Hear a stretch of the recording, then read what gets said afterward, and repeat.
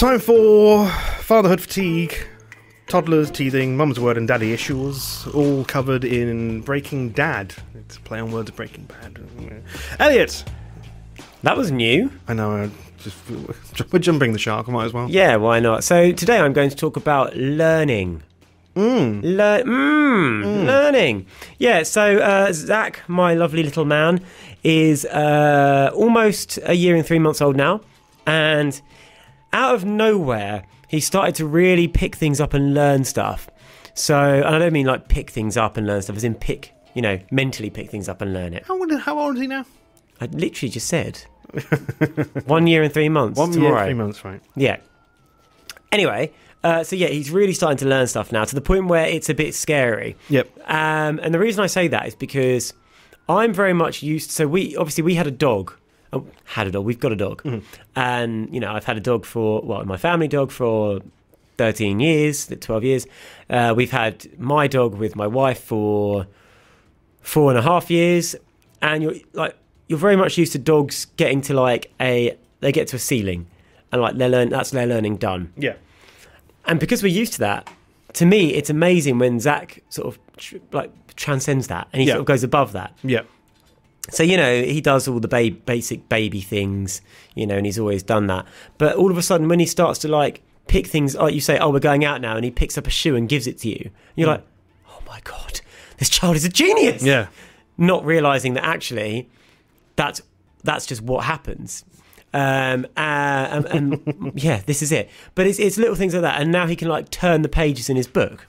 He can't read it, but he can turn the pages. Yeah. And he'll point at things in the books or in the whatever we're reading to him, and you'll say, oh, dog, and he'll point at the dog. Yeah. And whenever we're walking with him, he'll see it because he loves dogs. He'll say, oh, dog, dog. And it's amazing. Mm-hmm. He now knows ducks. So when we're in the park, he'll say ducks, but all birds now are duck, which is great. Right.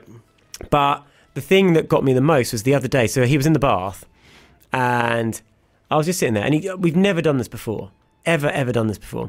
And I said to him, Zach, so I literally just touched his ear, and I said, that's your ear. And I touched my ear, I said, that's my ear. I said, Zach, where's your ear? And he touched his ear. Yeah. And then he went to the other ear and touched it as well. Oh, wow. Yeah, and I said, Zach, where's Daddy's ear? Where's my ear? And he touched my left ear, and then he touched my right ear. I was like, oh my God. So it's a recognition of what people are and what he is. Yeah, this is it. It's that recognition. I understand now that these two things are the same things. They're joined to me. Yeah. They are, obviously, this is what Daddy means. And he also has those things here and here. Yeah. And honestly, it's like mind, like the GIF, mind blown. Yeah. Yeah. Because I was like, this is crazy. And you think to yourself, this isn't crazy because he's a human being. And I know where my bloody ears are. I'm not a genius for that. But it's like when you have a kid, you almost go so back to basics because you're so used to them being a useless lump of skin and bone. Yep. When they're first born, that actually whatever they do is amazing. So even when he took his first steps, when he did, when he picked things up for the first time, when he said his first word, all of this stuff is amazing. But now he's starting to learn things, and that's the most interesting part. It's how intelligent can he be? And it's very exciting. It's really nice. So what do you think's next? What do you think you pick up next? What do you think? What are you hoping to help? Algebra. Latin. No, I think so. I mean, I think a lot of what kids pick up is the things they see around them. So, I mean, obviously, and my mum was saying this because my mum looks after him a couple of days every week. And she was saying that now what he does, as I was saying to you before, is when she says to him, oh, right, we're going for a walk now, he'll get her shoes and his shoes and the dog's lead. Oh, okay. And bring them to her and her coat. So it's not bring her coat, but so yeah, so all that. Good, madam. Yeah. But he that's the stuff he's picking up socially. So it's familiar objects relating to those events. So he can work out, okay, well, this is the chain of events that happened to do this. But it's the things pointing at things in books. Zach, which one's the crab? Yeah. This one. And associating things, that's the exciting bit. So if there's any new parents who maybe are 6 months behind you now, who are good luck. Who are what? Good luck. You're in for a treat. What advice would you give to them in the you're thinking, talk non-stop. Right, okay. We talk to him non-stop. We show him things. We say that's a switch, that's a dog, tape, everything. Yeah. But even if you're out for a walk, just chat. Yeah. And you may look like when he was really young, I took him to Tesco, just me and him.